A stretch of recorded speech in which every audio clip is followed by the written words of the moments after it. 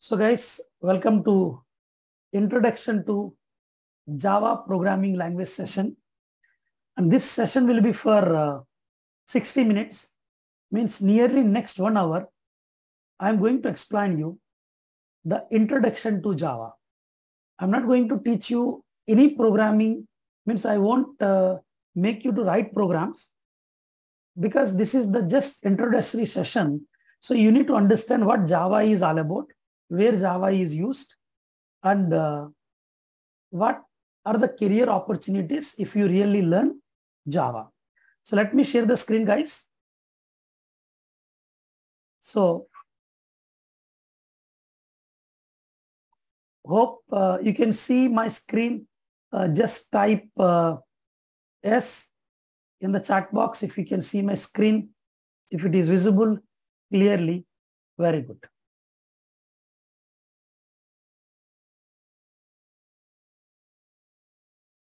So the first one is the course introduction, guys. In course introduction, you will understand that how we are going to learn Java. See, generally what happens, when it comes to Java, they'll explain 1 or 2 lines of definition of Java and immediately start writing programs in Java. But remember, that is not the right way to learn any subject. You need to understand the foundation and fundamentals of that language. That is very, very important. So first focus on the introduction part so that you will understand the real importance of that language. And once you are clear with the importance, then you'll get a lot of respect towards that language. And once you understand the real strength of that language, then the way you learn that language will be at the different level. So what do you mean by Java? See, Java is a programming language. It is a high-level, object-oriented programming language developed by a person called James Gosling at Sun Microsystems in 1991. And it is publicly released in the year 1995. And in 2010, the company Sun Microsystems is acquired by Oracle Corporation. So when I say Java is a high-level programming language, that's nothing but you can write programs in Java by using simple natural language like English without really bothering about the underlying architecture of your machine. That's what we call high level. Object-oriented means the programming languages which are there in the market, they follow a certain style in writing programs, and that is known as programming paradigms. So the well-known programming paradigms are procedure-oriented approach, and the second one is object-oriented approach. C programming language uses the procedure-oriented approach in developing programs, but whereas C++, Java, C#, they uses the object-oriented approach in writing programs. Okay, so you got basic definition about Java. Now you try to understand where Java is used. See, Java is used for developing desktop applications. What do you mean by a desktop application? A desktop application is a computer software which runs on your local machine and it doesn't require any internet connection. So simple example, your calculator application is known as a desktop application because to run this calculator application, you don't require any internet connection. Okay. Using Java, we can develop web applications. Web applications are nothing but the programs which requires the internet connection to run, because those applications will be stored somewhere in remote servers, and using a client program, that's nothing but your browser, you are accessing those applications. So we can develop websites and web applications by using Java. And enterprise applications are nothing but the very big applications which in turn interacts with other applications to process a transaction. You can take the example of an e-commerce application or a banking application. That application internally interacts with many more other applications to process one transaction. The best example is like if you're booking a ticket online through IRCTC website, then that IRCTC website has to interact with the payment gateway providers, and payment gateway provider has to interact with the banking servers, and finally your transaction will be finished. Such applications are known as enterprise level applications. You can take the example of an e-commerce application like Amazon. So to process one transaction in Amazon, it has to interact with so many banking applications, payment gateway providers, and delivery partners, because your product has to be again delivered. Such applications are known as enterprise applications, and using Java, we can develop that applications also. Using Java, we can develop mobile operating system, and whether you know or not, the Android application, the Android software is built upon Java technology. So if you want to learn Android programming, then first you have to learn Java Standard Edition. That's we call actually core Java. Okay. Embedded systems are built by using Java. Java is used in robotics and games. So Java as a prerequisite means there are so many advanced level technologies which requires the knowledge of Java.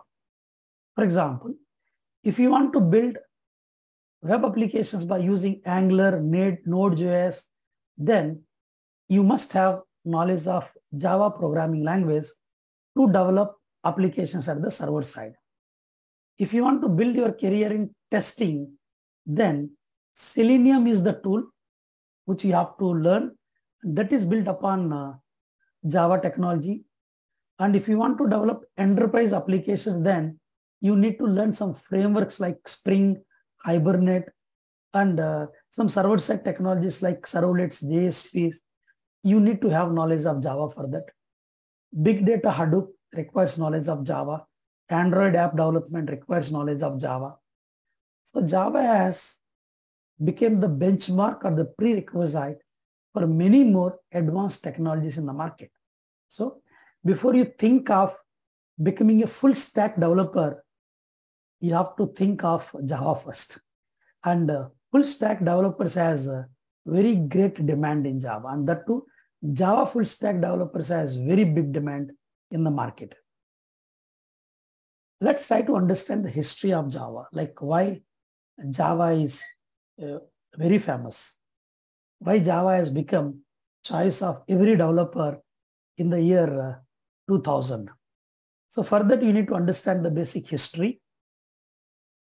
So,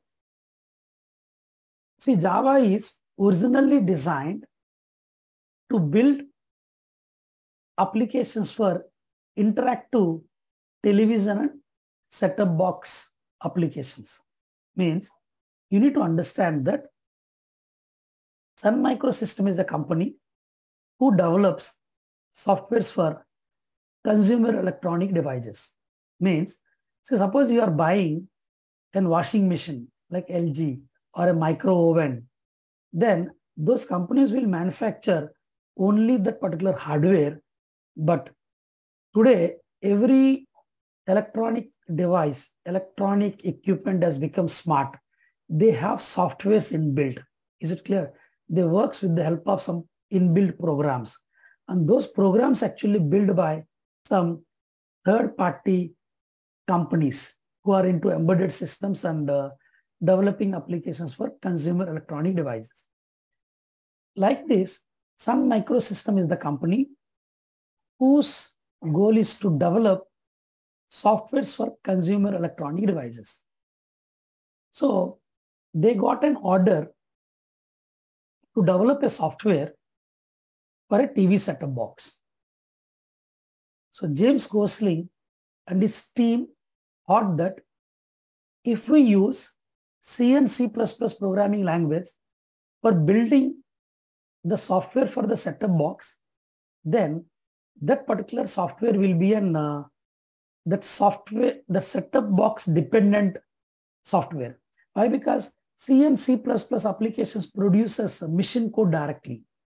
And they realized that this setup box application belongs to an entertainment industry.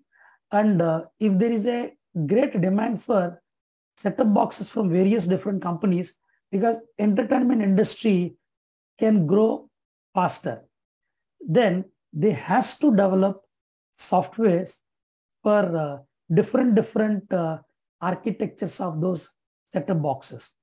So they thought that why don't we develop one programming language whose applications can be made suitable to run on any setup box of any architecture or any model.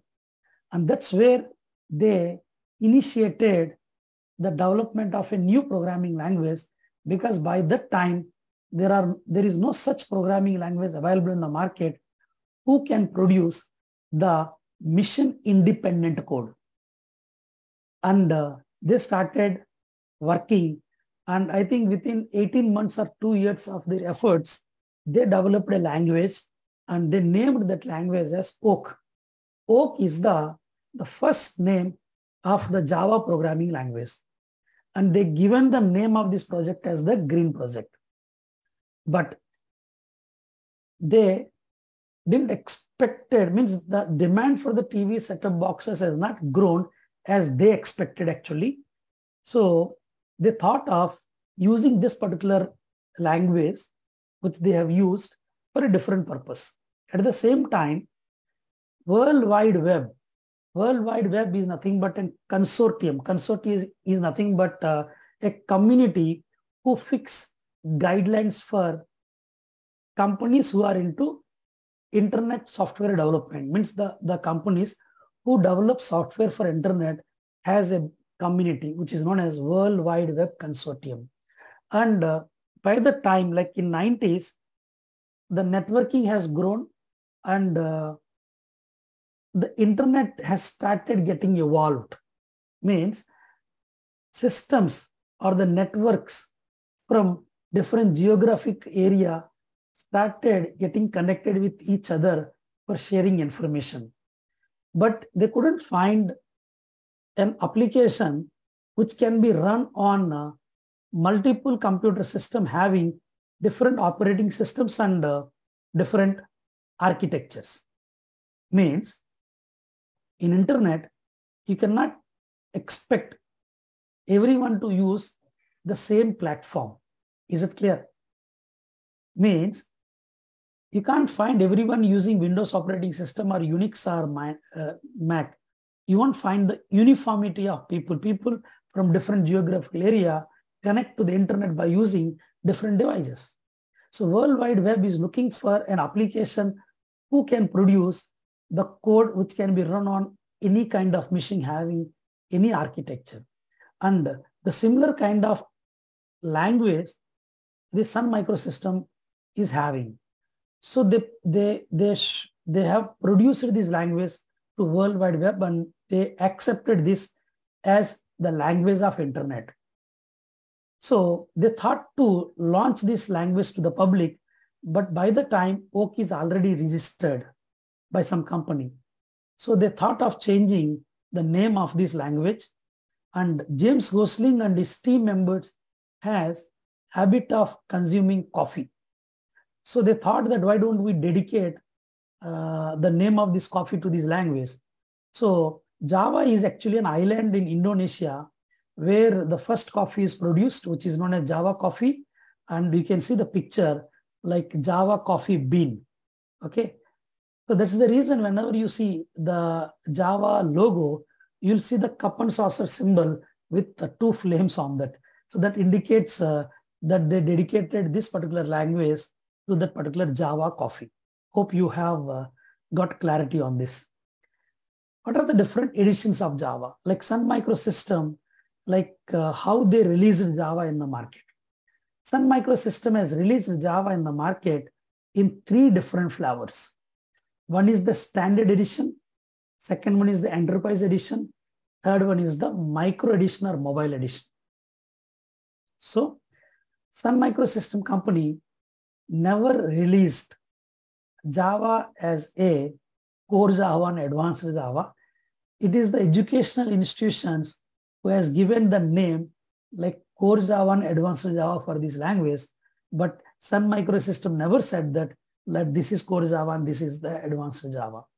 So they released Java in like 3 flavors: standard edition, enterprise edition, and micro edition or mobile edition.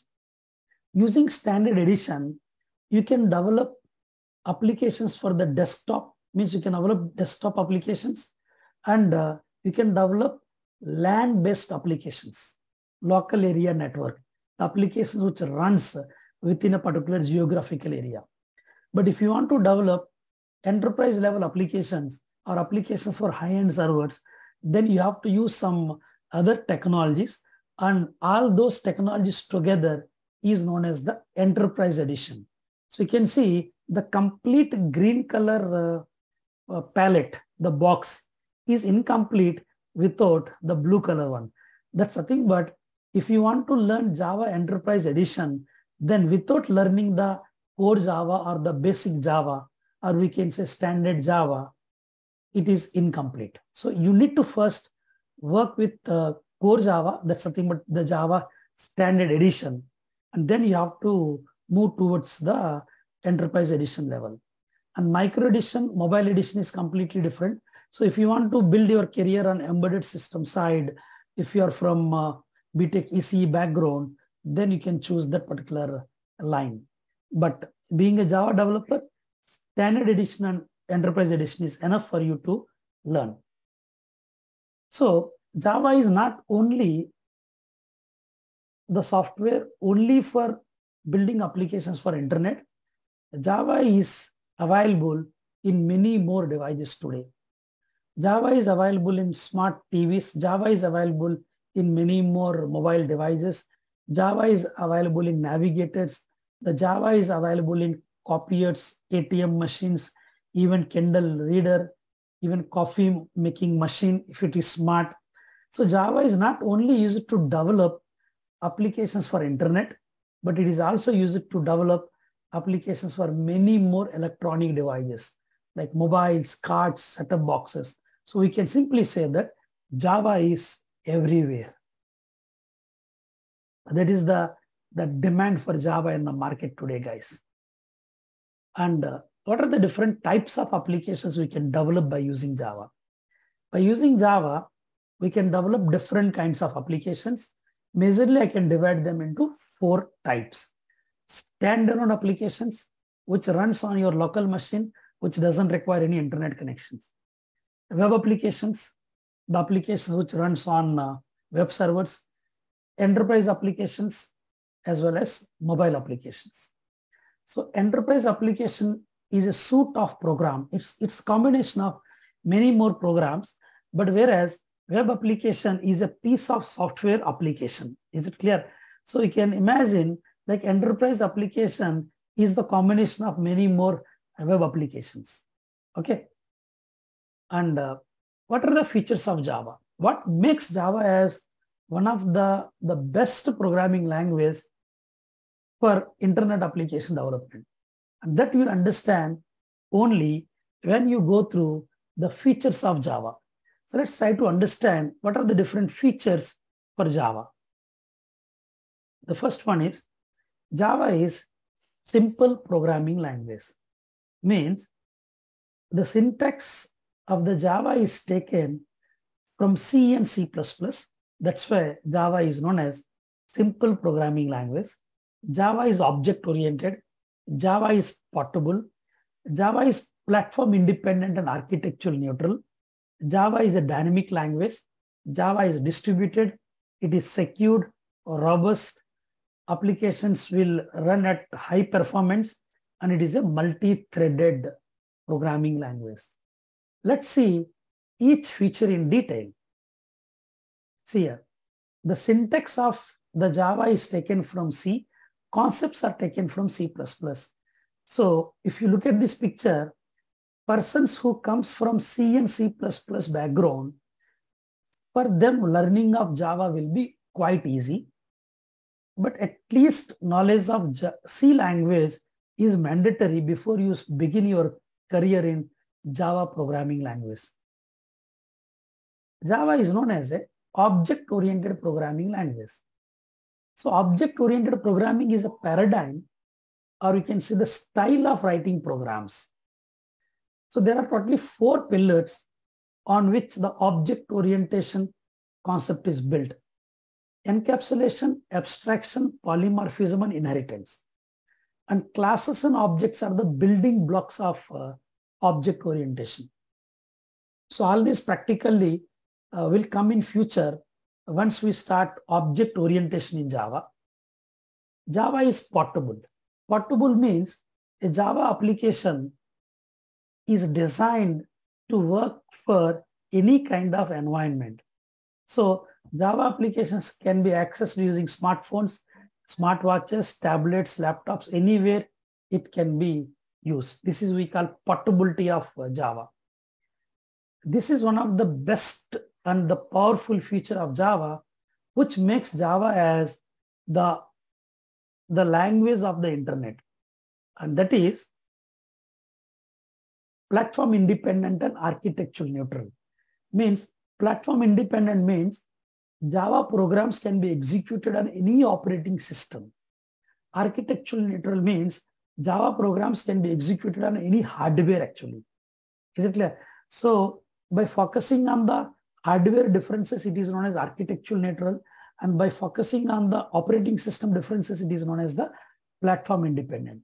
So how Java became platform independent and architectural neutral? This is how it is. So let's try to understand things in detail. Once you write a program in Java, it is known as the source code. Okay. Imagine you have created a file with the name sample.java. So Java C is the Java compiler. After compilation, it produces the bytecode. Bytecode is not the source code or the machine code. Means bytecode is neither the source code nor the machine code. It is an intermediary code, okay, which contains bytecode instructions, and it is stored in a file called dot class. Means if the source code file name is sample.java, then the bytecodes will be stored in the dot class file with the name sample.class. Now, this particular bytecode can be run on any machine having JVM installed on it. Is it clear? So on Windows operating system, Windows JVM will be there. On Unix JVM is there. On Mac JVM is there. On mobile operating system JVM is there. So here JVM is platform dependent and Java applications are platform independent.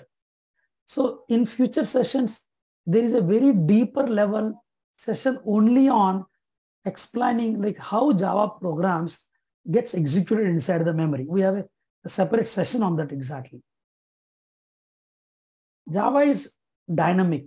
Means while executing Java programs, the user can get required files dynamically from local drive or a computer which is 1,000 miles away from the user just by connecting to the internet.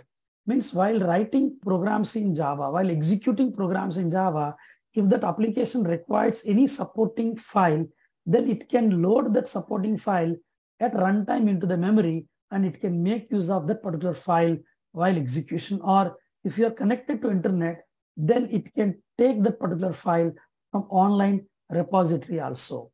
This is the reason we call Java as the dynamic programming language. Java is distributed. This is also again one of the best feature which makes Java as the language of the internet. Means, see, generally one program can run on one machine. But imagine if the size of the program is very big and if that single program itself requires very big computing power, then the one single application, you can distribute it. The application can be distributed across multiple systems. And this is we call actually the distributed feature of Java. One single program. See, two different applications running on two machines interacting with each other, it's okay. But the same application, one part is running on one machine, another part is running on another machine, and they are interacting with each other. They are sharing resources with each other. This is we call the distributed feature of Java. Java is secure. See, the C++ programs runs on the operating system directly. So the operating system can access these applications directly. C++ has the concept of pointers, which can access the memory addresses directly.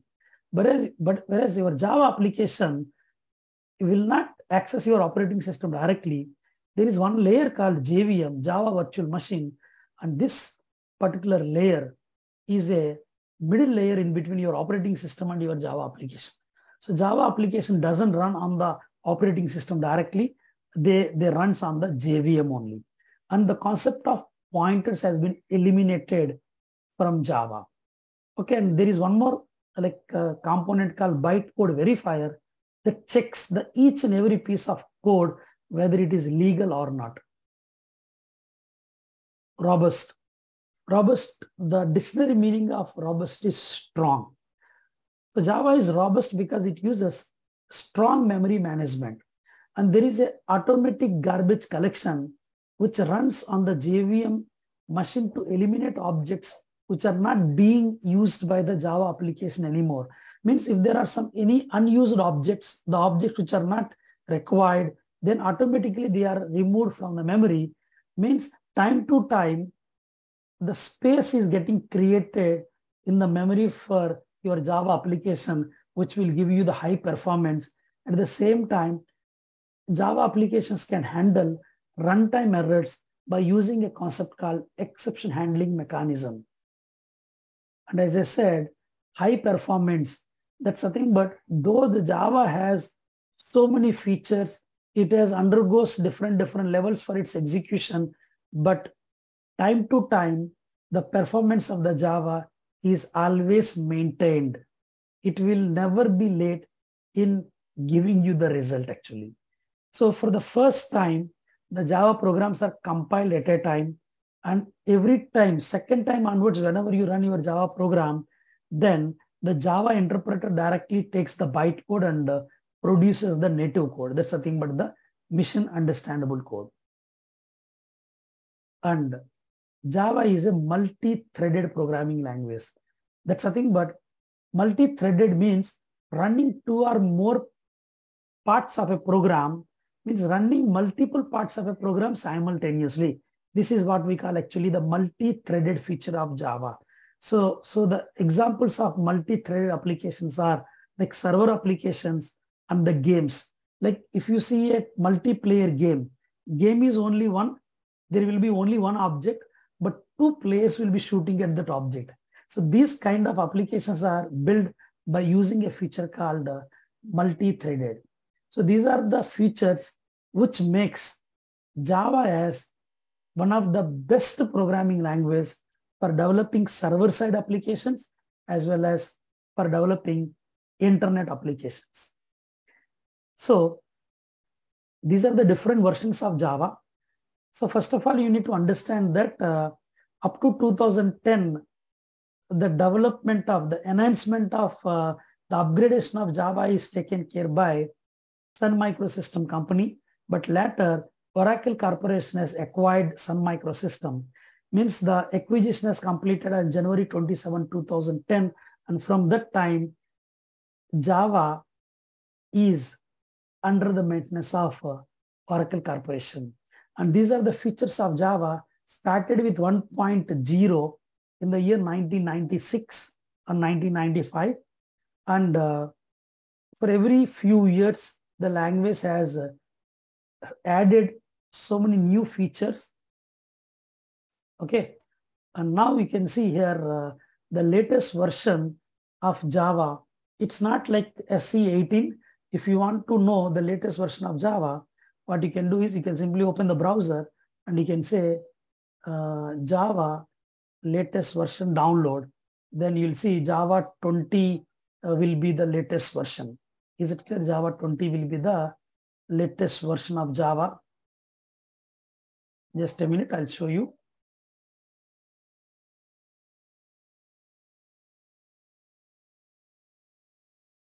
See, Java 20 is the latest version. So for every 6 months, they decided to improve the version of Java. Is it clear? So at the time of making slides, the Java 18 is the latest one. And remember, it is always recommended not to use the latest version, because the latest version will have so many bugs. So it is always recommended to use like 2-3 versions earlier, because those versions will be the full-fledged versions.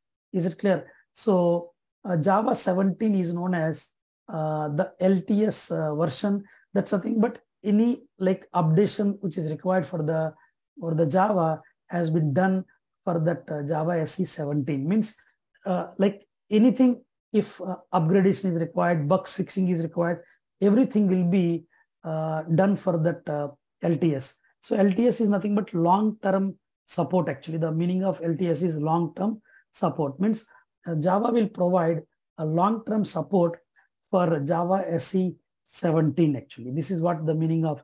Again, like I've just taken you like backward. Like before that, SE 11 is the LTS version. Before the Java 8 is the STL. Means in this LTS versions, they introduced some new features. Is it clear? See, every version they introduce some new features, but LTN version will have some very, very important features. Is it clear?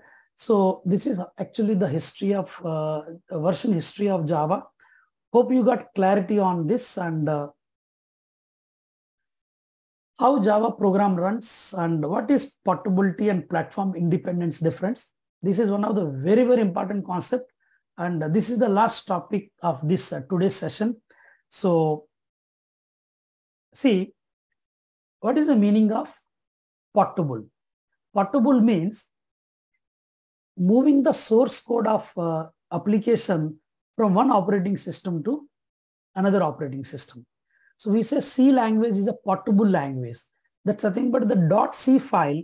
You can move it from one operating system to another operating system, and you have to recompile it over there. But whereas platform independent means moving the executable file from one operating system to another operating system. So you cannot run the executable file of C and C++ application which is generated for the Windows operating system on a Linux OS, because the executable file will have the underlying architecture of this particular operating system and the hardware on which this executable file will be generated. Means the executable file will contain the instruction set for this particular architecture and operating system. So you cannot shift it to any other operating system for the execution. But how Java programs are made like portable, means platform independent, because Java compiler is not producing the machine code, it is producing the intermediary code, which is known as the byte code, and this byte code is interpreted at the moment whenever the Java programs are run. Means Java software developers developed virtual machines, that's nothing but JVMs, for almost all the operating systems in the market. So there will be a different JVM for Windows, there will be a different JVM for Linux, and there will be a different JVM for Mac OS. That's why while downloading Java software from the official website, it will ask you very clearly, you want to download Java for Windows or Mac or Unix or Linux. So the slogan for Java is write once and run anywhere. Means you develop the program once and run that program anywhere. And here you just understand the exact difference between portability and platform independence. Portability means moving the source code from one platform to another platform, and platform independence means moving the compiled code from one platform to another platform for the execution directly. So the platform independent code can be executed directly on a other platform, but whereas in portability, only the source code is moved, whereas you have to recompile it again as per that particular operating system if the compiler is available for that operating system. So guys, the slogan for C and C++ is write once, compile anywhere. But whereas the slogan for Java is write once and run anywhere. So guys, this is about the introduction to Java programming language. This is about the introduction to Java programming language. And if you have really liked this particular basic introduction, then please let me know in the comments below this video. Okay, so thank you so much, and keep attending sessions. Hope you have enjoyed this. Bye-bye and take care, guys.